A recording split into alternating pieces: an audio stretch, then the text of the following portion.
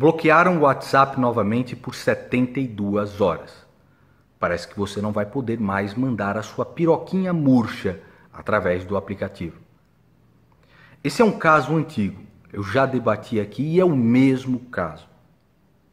Por que é que essa empresa quer estar acima da lei e usar o povo como massa de manobra para conseguir essa simpatia? Quebra de sigilo telefônico é uma coisa muito antiga. Como é que você acha que conseguiram os grampos do Lula, da Dilma e do Bessias? Com toneladas e toneladas de provas. É assim que você quebra um sigilo.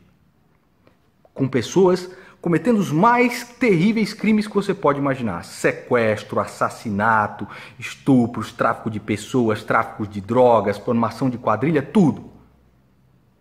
O que a justiça pede não é a quebra da criptografia. Você manda uma mensagem, ela é criptografada em um aparelho, chega a outro aparelho que abre essa mensagem com uma criptografia própria.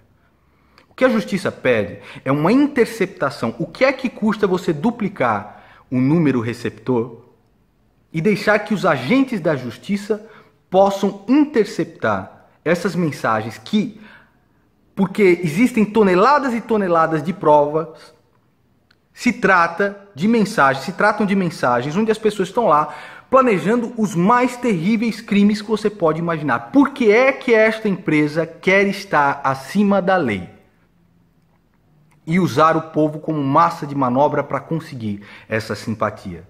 100 milhões de pessoas prejudicadas. Por que é que quer estar acima da lei? Nós sabemos que tudo ali no Facebook é permitido. Né? Aliciamento de menores, você tem prostituição, você tem tudo de ruim. Quando você faz lá um post a respeito de alguma coisa importante, os caras vão lá e te bloqueiam e você não tem atendimento do consumidor nenhum, você está fudido na mão do Facebook. Por que é que essa empresa maldita quer estar acima da lei e usar o povo como massa de manobra para isso? Você está sendo usado como massa de manobra, amigo. É triste, mas é isso que está acontecendo. Frenes diante do mercado buscando regulação? Para trás, inditoso esquerdista! Tá pensando que eu sou só um gordinho com cara de xeracu? Não! Tu, Nando Mouras, que defende eugenia, que defende a relativização moral! Quando você fez isso? Eu não sei! O quê? Para ler o livro que tem aqui atrás? O mínimo que você precisa saber para não ser idiota? A seção liberalismo? Para trás, inditoso esquerdista! Eu não vou ler os livros que eu mesmo compro e coloco na minha estante. O quê?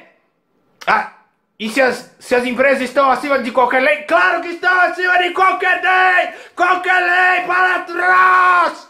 Né?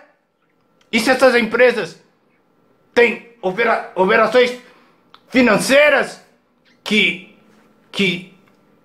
aviltam a própria dignidade humana, como tráfico de pessoas, tráfico de drogas?